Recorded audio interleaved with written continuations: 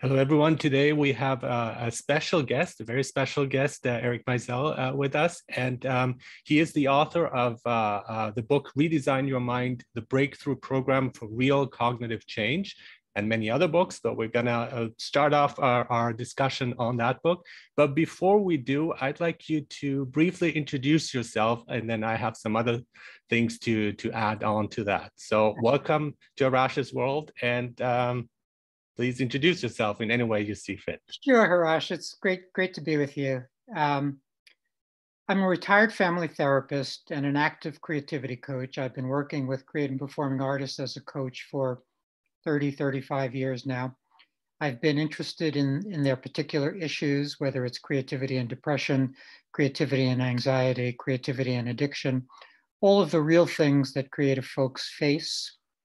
I've also been interested in cognitive behavioral therapy, in cognitive thought, and in trying to move cognitive therapy forward a little bit.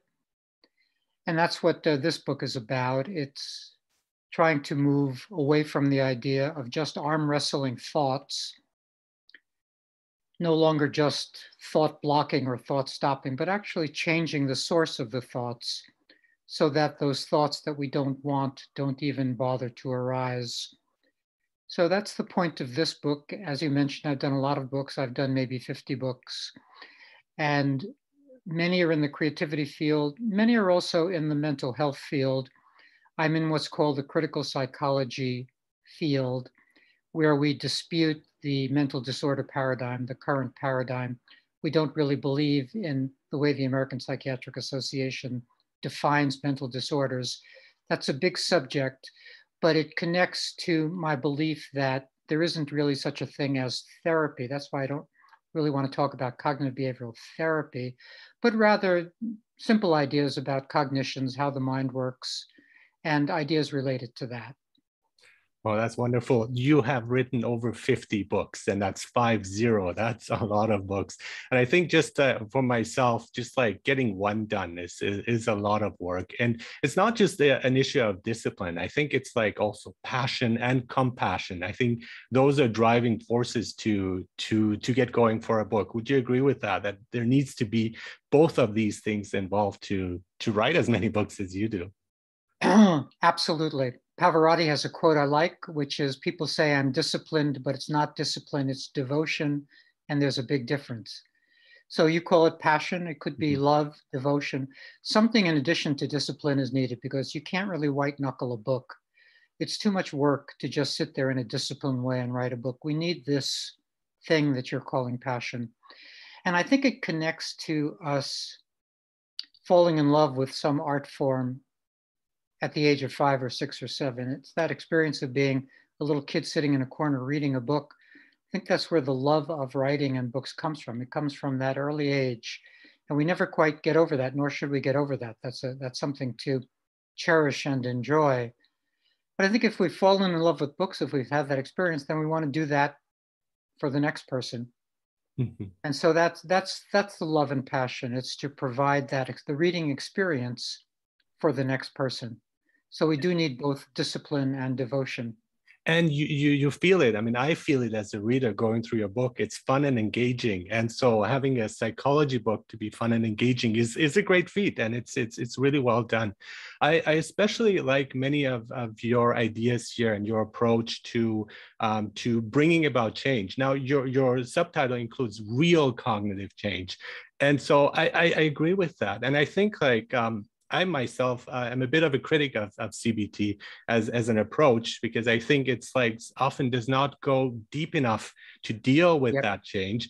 But reading your book, I'm seeing that you're moving it in another direction, which is really close to my direction, how I see it, with ideas about visualization, imagination, mindfulness, and including emotions as well, because the problem with the cognitive approach is at the expense of emotions often, or the idea of also positive thinking. It's like, okay, well, that's more thinking. And what if the thought itself is a problem?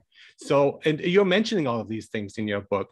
And just to start off with, and then I'd love to have a deeper discussion on all of these things as well. But you are talking about basically redesigning our mind room. And I love that expression, mind room, of changing it to make it different, basically to renovate it, to change the wallpapers, to add light switches and so on. That's very creative. That's really interesting. And we are stuck in many, we're stuck in stuffy rooms in many cases. We just repeat the same thought patterns in many cases. And it occurred to me once, and this was before reading your book, but it fits in perfectly, that I am often trapped in my own ways of thinking. And the idea of thinking outside of the box is like changing our point of view, seeing something in a different way. And that is so enriching, but often we get trapped in that cycle.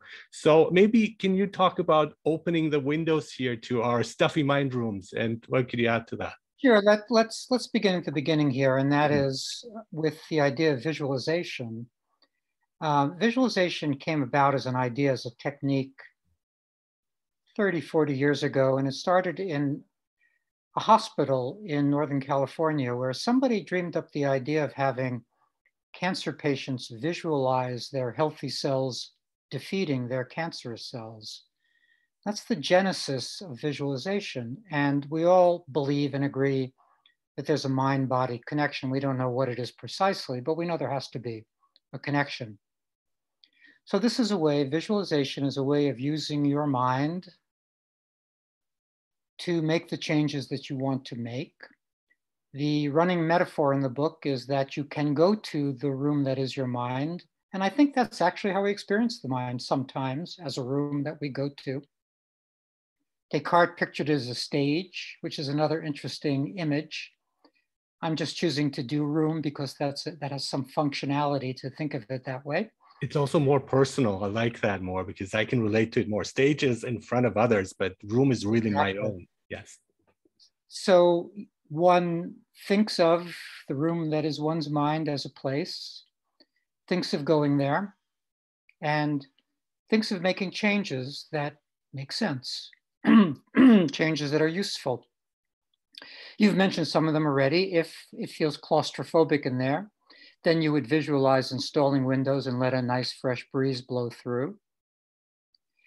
If you're always sad when you get there, many people, the second they start to think about something, are a little bit overwhelmed by sadness over what's going on in the world and this, that, and the other thing. So if you are sad, then you would repaint those dingy walls a bright color or put up some wallpaper. These are visualizations that you can do in a split second, and they actually cause some different feeling in the being as well as some changes in perception. They do that. Some other ideas are, and this is a big one, many people are down on themselves. So my metaphor for that is to remove the bed of nails in your mind room and replace it with an easy chair. It's a very powerful switch. If a person were to actually visualize getting rid of that bed of nails and introducing an easy chair, I think people instantly feel that difference. Absolutely. And the bed of nails is something I do want to quickly comment on as well. I think everyone has a bed of nails. Sometimes we might even have more than one. Yeah. And so, and it's sometimes hidden. And I like how you're also talking about the past and the trauma that is inherited that we take over. We're not blank slates. We are like things that happen to us and our genetics and experiences and so on. But why is there a bed of nails? Why do we all have one? And I think if you say you don't have one, or many people, I think they're deluding themselves, because there is something that is causing discomfort in most of our lives, I think, and in most people's lives. I think it's pretty straightforward. I mean, we could say it in many different ways, but all of us have failed a million times over. And they're trivial failures often. So we got a C+ rather than a B- on an exam somewhere, but we take that in somewhere and we are self-critical. I remember an actor once saying that for every 50 positive notices he gets, it's the one negative notice that matters. That the 50 positive ones have no particular effect. They don't even they don't go anywhere. And it's it comes from evolution, I think, because when you pass that road like 9 times and nothing happens, but the 10th time you get attacked by a tiger, you say, okay, well, it's dangerous, and we kind of like I think inherit that in a way of seeing it in that way. A failure seems like to be the worst thing that could happen to us, and Yeah, we and take it very personally. Yeah. let's go in another direction also while we're Mhm. talking about this, because this is another area of interest to me. Mhm. So I've always been interested in the authoritarian personality, which is a phrase that arose in the 1950s out of the work of UC Berkeley researchers led by Adorno. And they wanted to know not so much who Hitler was, but who Hitler's followers were. This was in the aftermath of World War II, and everyone was trying to figure out, why did so many people follow Hitler? This is, of course, relevant stuff to us today. But so the authoritarian personality literature grew up, but it always looked at political and social movements and not at families.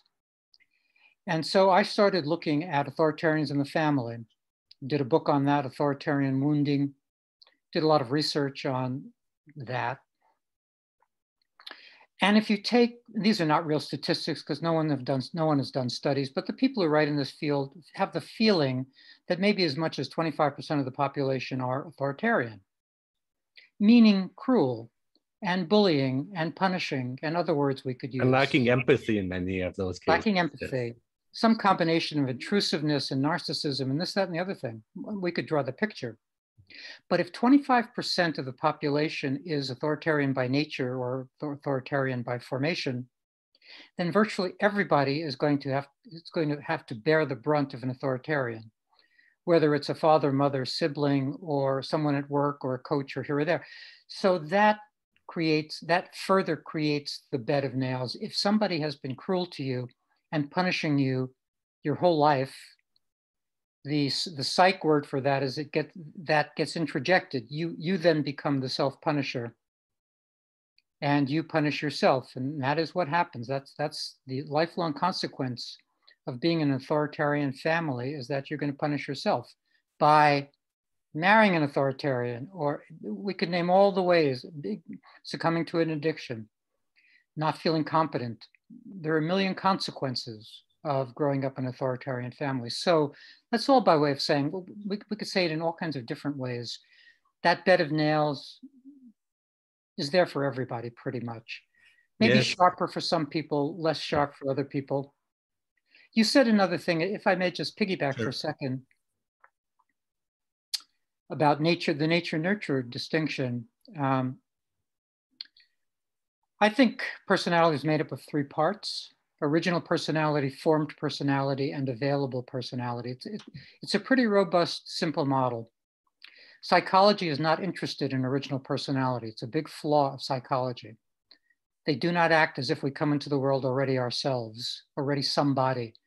Anybody who's had kittens or puppies or kids knows that every creature comes into the world already itself, more curious or less curious, smarter or less smart, more sensitive or less sensitive. So if you were, just to take one example, if you were to come into the world a little sadder than the next person, that's not a mental disorder, but it is a lifelong challenge. It's not going away. It's something that we're going to have to deal with our whole life long. So it's an important distinction between original personality and formed personality. If something is part of our original nature, it ain't going away. And we have to address it. We have to deal with it as a lifelong, just as a chronic personality challenge that we have to deal with. And so when we look at slates that are written, you can still write on them to a large degree as well. So even though it, in many ways, it comes like with a certain personality, but you can, to an extent, and again, it depends case by case, but you can adjust it, you can modify it. And I think like epigenetics and neuroplasticity are showing that there is the chance of redecorating our mind. I was wondering also if you feel like you're in a prison, can you also relocate? Would you use that, relocate your room and just say, you know what, I want my room in a different place? Would you take that metaphor like a bit further too, or would you say no, there are certain limits? I've just been writing about that in a blog post about mind as prison, and my transformation for that was a little different from yours about relocating. Mine was to transform the cell into a monk's cell, to still use the word cell, but do that transformative work. So because actually, if you think about it, medieval monks and prisoners were in about the same space, but they had different experiences. One was in a sacred space, maybe drawing an illuminated manuscript, but it was the same dark, walled place. So I think even if we didn't change the physical space too much, if the cell were still a cell, we could completely change its orientation, so to speak, or the way it feels by A, removing the bars, B, being able to get out. I mean, a monk could go to breakfast, so we can get out, but also having the experience inside there be that passionate experience you were talking about before of writing your novel there, or praising God, or whatever it is that is your devotional aspect. So that's all by way of saying I agree. And let me continue a little bit. For me, that third part, available personality, is what you were talking about a moment ago. And that's our that's our ability to rewrite our messages and redecorate and all of that. And for me, it's a kind of amount. I almost see available personality as an amount that changes depending on how we're living our life. For instance, if you're an addict, you don't have that much available personality if you're rushing around all day looking for a fix. The second you enter recovery, even if it's very early recovery and tenuous recovery, the second you enter recovery, you have more personality available. That amount has grown. I think it's an interesting way to think about freedom, that freedom as a kind of amount that can change, and we can grow that amount by how we live our lives. I love that. And there are just so many thoughts that are coming that I want to share as well. And then previous things. So just the idea of like, I think it was in Hamlet where he says, king, be a king in a nutshell. So you're a nutshell and you feel yourself as a king. And what impressed me with Nelson Mandela is where he didn't feel like he said, yes, this may be a prison, but I feel free. And that kind of like mental freedom, the free mind room where you know you are doing the right thing. And Terrence Malick had a movie about this Austrian deserter who gets arrested during World War II because he didn't do the Hitler salute, and he's taken away, and he's like his village hates him, and they're haunting, they're harassing his family, his children, but he sticks to his principles and says, "I'm not going to do this." So this Nazi officer comes and talks to him, and it's like, you know what? You're in prison. And he says, no, I'm not. I'm actually free. And the prison is out there. And it just moved me so much because it's sometimes our definition of prison, it's not the physical place, it's really the mind. And so that liberty is so important. Let's play with that for a second, because there's another related metaphor or image that I think is useful here. Not a prison, but a resistance cell. It's a similar idea. I was born right after World War II. I grew up in a Brooklyn neighborhood with concentration camp survivors with the tattoos on their forearms. And World War II was the main thing on our minds in the 50s, apart from maybe nuclear destruction also, but World War II was still the main thing. And so the idea of being a resistance fighter was very important to me, even as a kid. That idea, maybe whatever superheroes are to kids now, that resistance fighter was my superhero place as a kid. And if you think of a resistance fighter sort of underground in a cellar somewhere, waiting to receive word from the Allies to go out and blow up a bridge, he's in a prison too of a certain sort. That is, he has to stay in that cellar. He has to remain quiet, can't really move, can't really roam about town.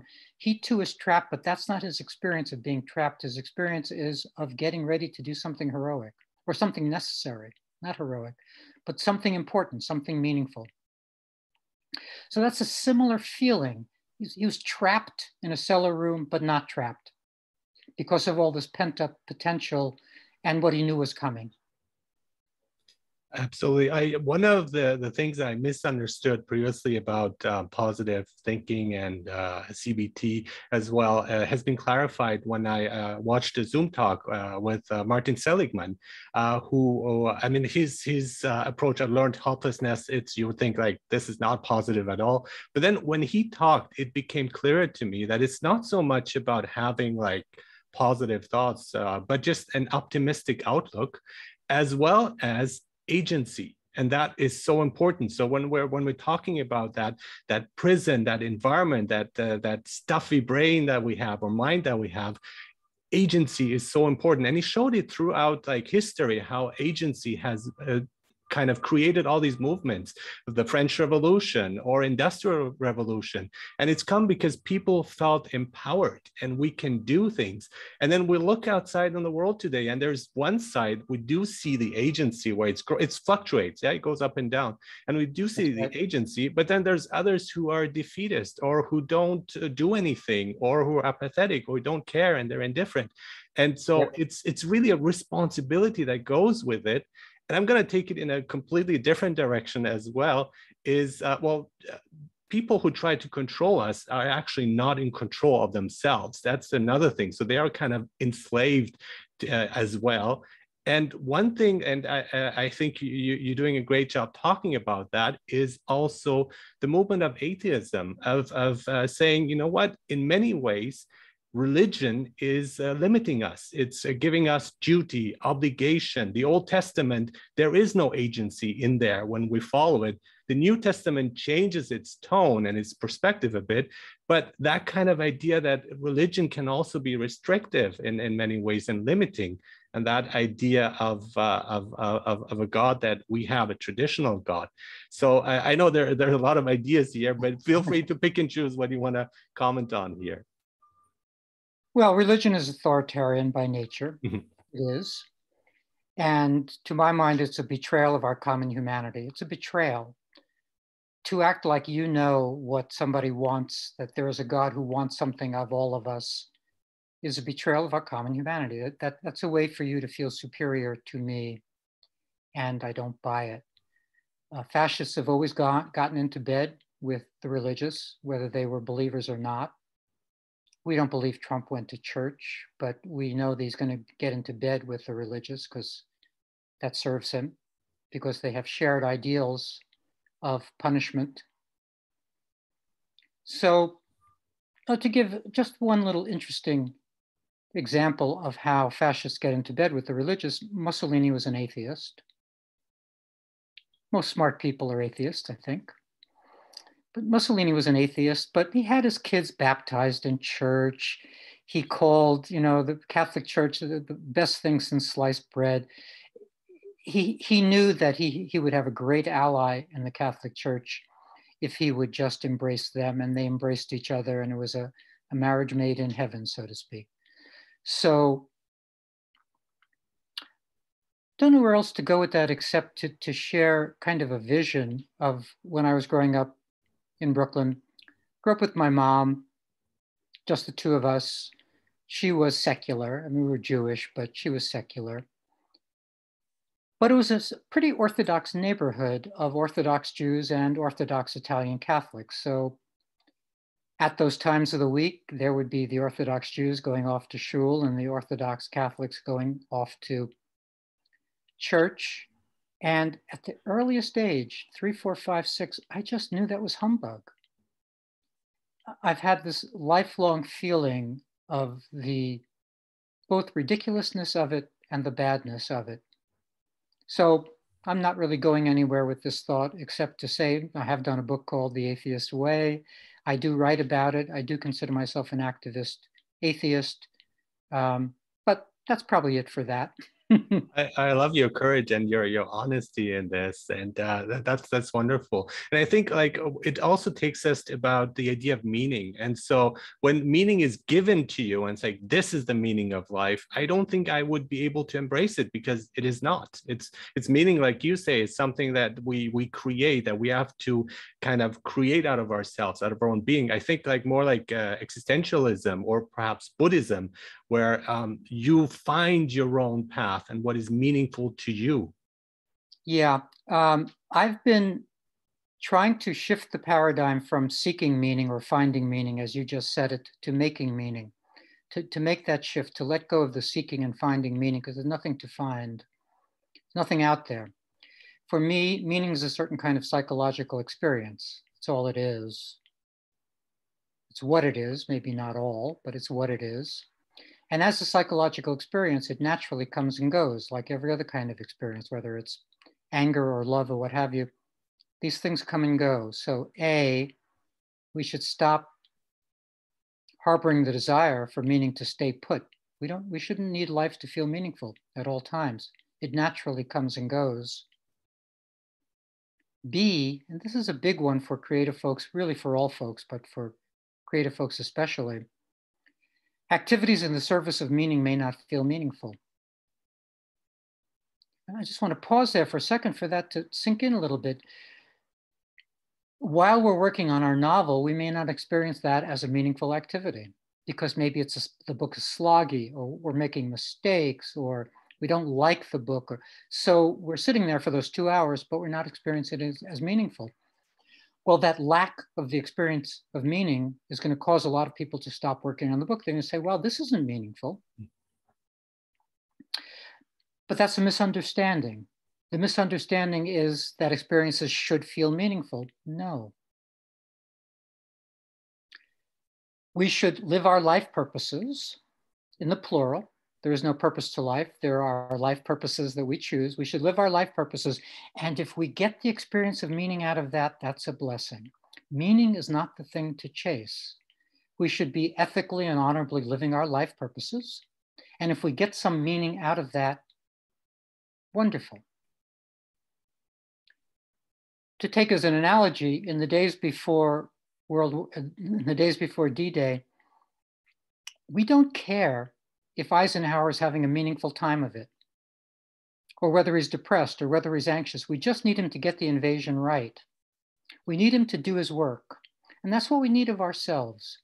We need first to identify what's important to us, what our principles are, what our values are, and then do the work. And if we get the experience of meaning from that, that's wonderful, but that's just an add-on. That's just a gift.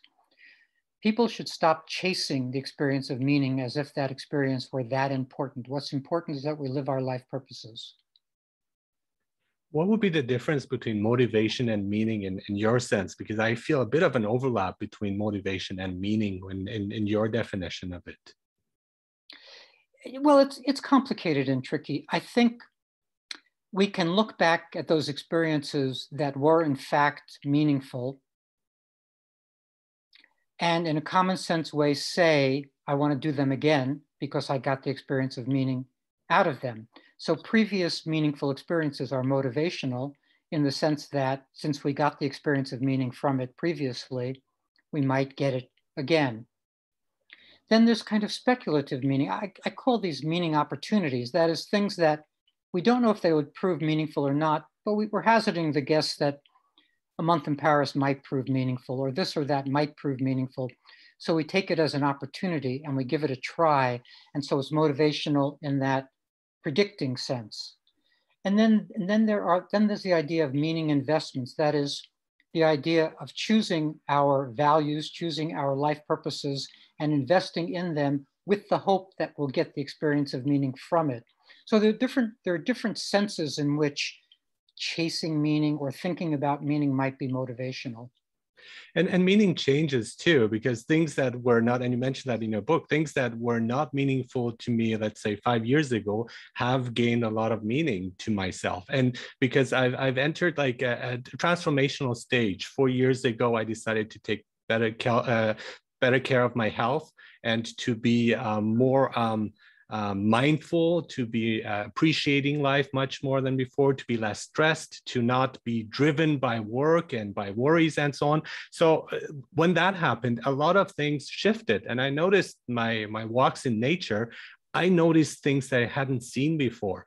And it kind of gets me to an idea, because I slightly disagree with you. I think I disagree with you in terms of spirituality, because I think there is something out there. So just like in a way of Buddhism, I would say, not talking about a traditional God. And that is something that kind of God, I would say, is pretty mean and punishes people and wants people to obey. I'm talking about like a loving presence, and in terms of spirituality, a connection, the universe kind of on your side. So I think there is something. It's just that I don't, or I didn't perceive it as much as I do now. And it's kind of I like the idea of Buddhism, of enlightenment, of trying to kind of clear your mind, get rid of all the bed of nails that we have, redecorate whatever it is, but then also put on the correct lenses and see the world as it is, as something very beautiful, as something wonderful. It's a miracle. And I think we lose touch with that. And that is, in my view, the main problem, why people are always running around looking for meaning,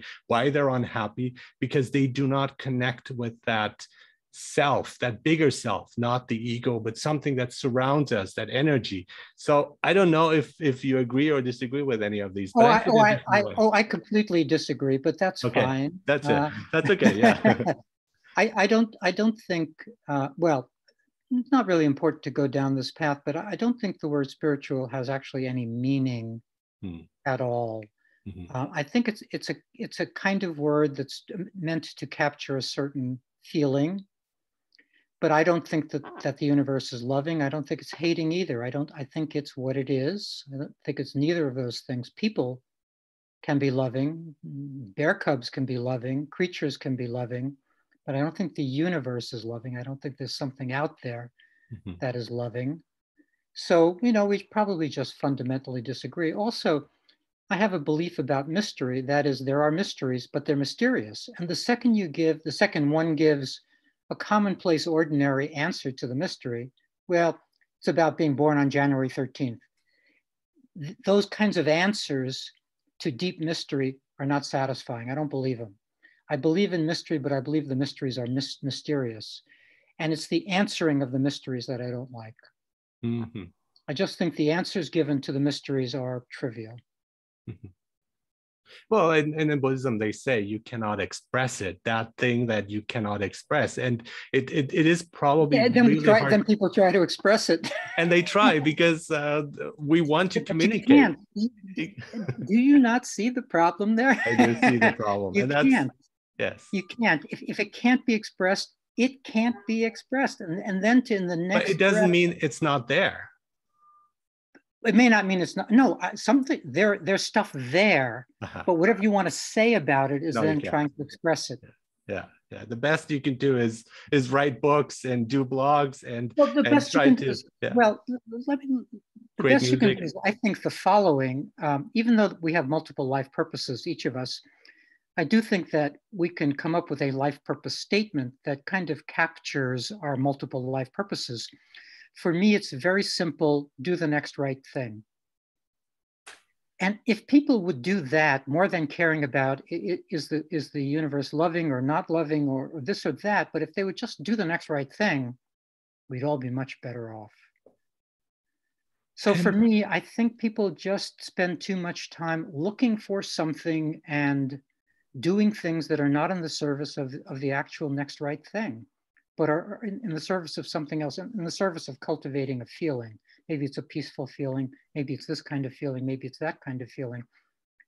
But it's not serving this arduous task of keeping the world afloat. I think creativity is hugely important to that. And I like how you talk about creativity as something like becoming like really yourself and being probably also having the courage to create something and having confidence and faith in that. And as you mentioned, also creative people are more attuned to the world, but they also suffer more. And they often suffer from various illnesses. And you have a book on Van Gogh, who is somebody I've become very interested in myself, just about his life and his paintings. And before it didn't like move me as much, but now that I know a bit of how much he struggled, but at the same time, how much joy he experienced. And that is, again, trying to communicate that in his paintings, in these amazing colors and so on. But it seems that we are, and I consider myself creative, as of course you are, you're a coach of creativity. But I think in a sense, we are like HSP people. We are hypersensitive, and we see things and feel things much more strongly. And it's kind of suffering, but at the same time is blessing in disguise, because that suffering, that pain creates so much within us. And my best work is coming by dealing with that suffering. And I've become much freer now to express myself in many ways, self-expression, freedom of expression, and all that. And that is that bed of nails that was like keeping me grounded. And now I feel like I can do much more, right? What comes up for me is a funny anecdote. It really is off point, but just comes up for me. And that is one of the strangest moments in Van Gogh's life. So he comes to Provence. But let's backtrack. So he's a pastor first. He tried that, yeah. Tried that. He was fired, essentially, for being too passionate. Yes. So he's fired. So he's about to commit suicide because he's at some existential extremity, probably about 28, 27.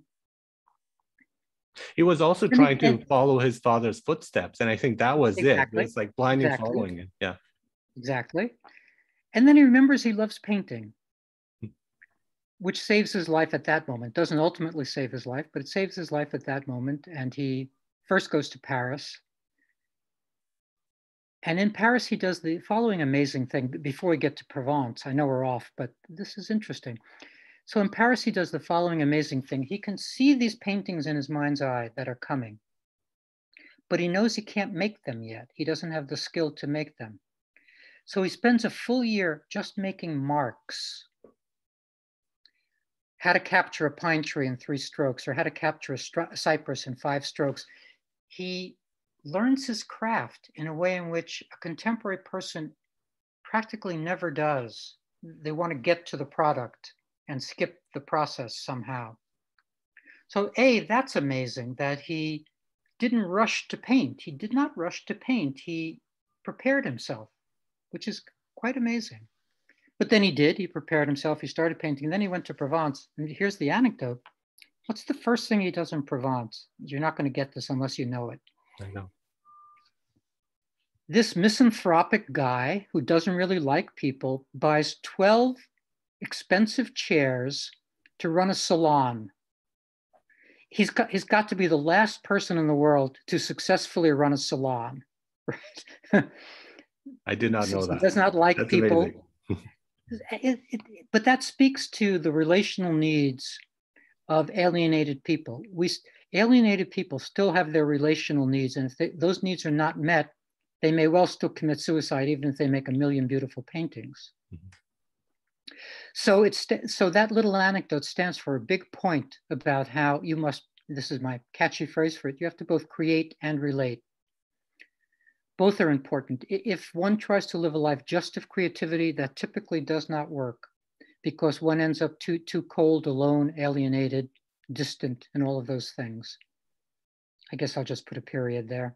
Often we relate like extreme creativity with madness, and they say the two are very close to each other. Would you agree? I mean, the definition of madness, of course, is debatable, but would you agree with that idea? It's more than debatable. The short answer is absolutely not.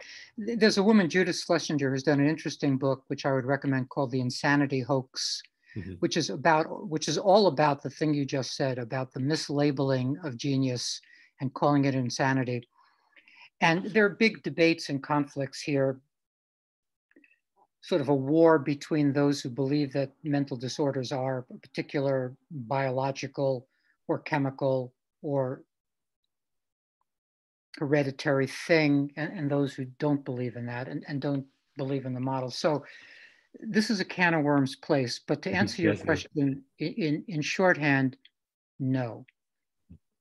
Mhm. Wonderful. Yeah. Now, I think one of the problems with psychology for me too is that it often it's kind of like they are like lawyers, they're counsel, like counsel. It's like defending you against insanity and trying to protect you from that. And we look for help when it's basically too late. It's like basically calling the plumber and say, well, you know what, my toilet is overflowing. And it's the approach that has happened over the recent years, to my knowledge, and the idea of coaches. So I don't like the term coach, but the idea of coaches is to kind of like create optimal functioning instead of Yep. just functioning. And I like that. And I think we need more of that. So to make sure not that everybody's just barely fine, but that everybody's thriving.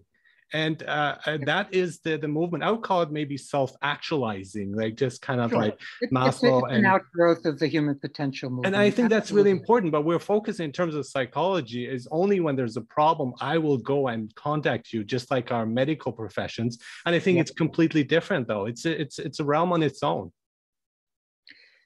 Yeah. Plus, why should we call despairing because we hate our boss, our wife, and our life a mental disorder?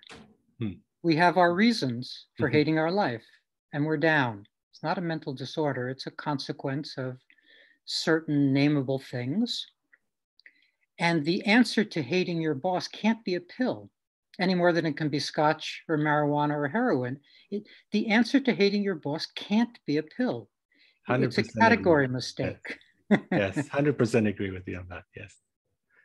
And I think for me, what has really helped has been the idea of Freud, of really looking for the what is causing this? Why is this happening? The question why has always been, I've been fascinated with it as a teen. I started reading philosophy because I was like, I want to know why. And once you figure out that why, you get to the source of the problem, it fixes a lot of things. I found out why I hate that boss. I found out why I hate this person, why I react in this way. And it's, to me, it's insight of gaining insight into who you are and what caused those feelings. Yeah. And what I slightly disagree with in your book is the idea of emotional release. The way you're talking about it, because for me, it's emotional release is be aware of it, let it flow out, and just let it dissolve. And it takes a lot of effort. You need to go through all those emotions. If you had trauma, you need to go through that dark place. There are places you have to walk through, face those inner demons. But then once they dissolve, you feel liberated, and that boss cannot scare you anymore, does not have control anymore. So you become more, you gain more agency that way. You become freer, more liberated. I And it's think I not agree something with that we that. can simply do, though. It's Yeah. like No, it's not it takes a simple. lot of But I effort. agree. I agree. By the way, just parenthetically, something that, because I work with lots of writers, this comes up for memoirists all the time. And it's the need to be able to deal with old material, but not be overwhelmed by it or harmed by it in the present moment.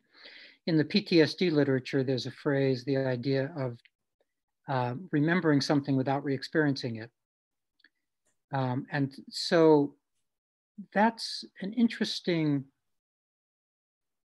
skill, let's call it, or place to arrive at, whatever to call it, a place to arrive at where you can go back in memory to the trauma for the sake of describing it for your memoir, but not having to re-experience it. So it doesn't really connect to anything you were saying, but it just popped into my head as a difference between, that there's a difference But it's still between, going to be there if you don't go through the motions, you right. know. And that's something that I've discovered, and it's difficult, it's painful, but it's so rewarding. And I think if we face those bed of nails and we actively say, okay, I'm going to lie down on it, I'm going to feel it, Mhm. it kind of disappears and turns into a comfortable bed. And so and that has been my experience.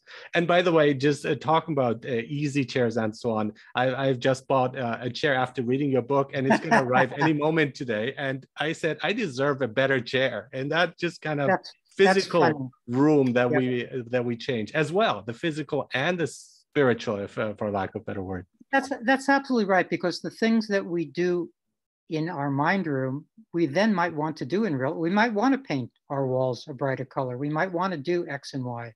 Yeah. So that's right. There's a natural relationship between being able to do something in an instant in our mind's eye and then deciding to do that thing for real in the real world. For instance, let me just play with this idea for a second.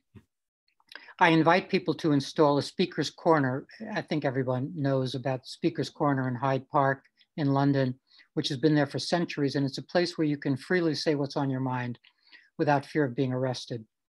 And there actually are speakers' corners in many parts of the world. There are probably 20 or 30 different speakers' corners around the world. Well, we need one in our mind because people keep the truth from themselves. They don't speak the truth to themselves. We call it whatever, self-censorship or different ways of saying it. It was one of actually Freud's pet ideas about self-censorship. Mm-hmm. And so if you are stuck with the problem of self-censorship, well, then you need a speaker's corner where you can go into that corner and say what's on your mind safely. Well, that's just in your mind. So then you get to decide, do I want to say that out in the real world? Do I want to say that thing to my husband or my wife or my boss? Do I want to say that thing? So there's this movement from the work that we do in a way, it's like rehearsal. We go to our speaker's corner, we rehearse what we need to say, then we decide if we want to say it in the real world or not. I believe that that has helped athletes as well when they visualize a specific sport. And then when they actually engage in it, they do better because they are ready for it. They experienced it in many ways. So I like the word rehearsal. And I think in some ways, if you can't do it, it's good to do it to yourself and being completely honest and truthful and just kind of state it, accept it. I feel this way. I want to say this, but maybe not going on social media or saying to the person if it is, again, something that would create more conflict. Well, but it's still a relief of releasing it. Yeah. Rehearsal is really, really important because people get stuck in life, badly stuck, because they haven't thought through how to respond to X, Y, or Z. And by not knowing how to respond, they don't do it. So rather than thinking through the 12 questions a literary agent can ask you, there are only a dozen, rather than thinking it through and preparing your answers for that, they never get in touch with a literary agent because they don't feel prepared. So this act of rehearsing and predicting and getting your talking points, getting your answers to the questions you might be asked in life is really important. And if we don't get in that habit, we're much more likely not to get our real work done. Absolutely. One of the things that has really helped me in these interviews, for these interviews, as well as in my life in teaching, has been improv. And I tried improv theater, and just the idea of I have to respond quickly. And if you want to be funny, it's all about timing, because if you say your joke 5 minutes later, it won't work. So that kind of confidence we gain through that. It's helped my teaching and it's helped my interviews. Someone just reminded me the other day of that show, Whose Line Is It Anyway? Yeah, I love that. Yes. Isn't that a great show? That's like the top level. Got to be smart to do that. That's the top level improv. And it's confidence, the confidence of like, yes, I can be funny. And you try it out and okay, the jokes, not all of them will land, but we just gain that confidence and respond to the moment, the situation. That's an aspect of creativity that folks tend not to understand that well, that notion of conversion thinking. The idea of putting disparate things together into a new thing. For instance, think of a salmon, you think of a skyscraper, a kid can make a salmon-shaped skyscraper easily on paper and in her mind's eye. Adults don't want to stick them together. We're so used to keeping things discrete, keeping the salmon in the refrigerator and the skyscraper out on the street, that we can't put those things together. That's part of what, that is divergent thinking, is getting them together into a new salmon-shaped skyscraper. But that's also what improv can do for us. It's pulling this thing from over there and this thing from over there and sticking them together in this absurd way that's interesting to the listener, but it's the epitome of being creative. I think I read somewhere, I don't remember when, and I've read a lot of books, so it gets confusing, but that creativity is basically things that you've experienced and you are reassembling them. So it's not that you're not creating something new, it's just you're using those blocks to do something else. And I teach languages and I tell, you know what, I give you the Lego blocks and you create your own building Yep. or whatever shape you want to create.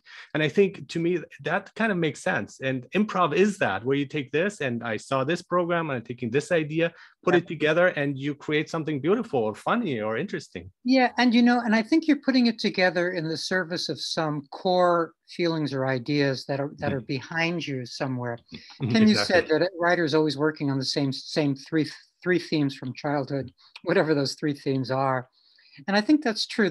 Whether it's for me authoritarianism or World War II or religion, or keep coming back to the things that are important to me.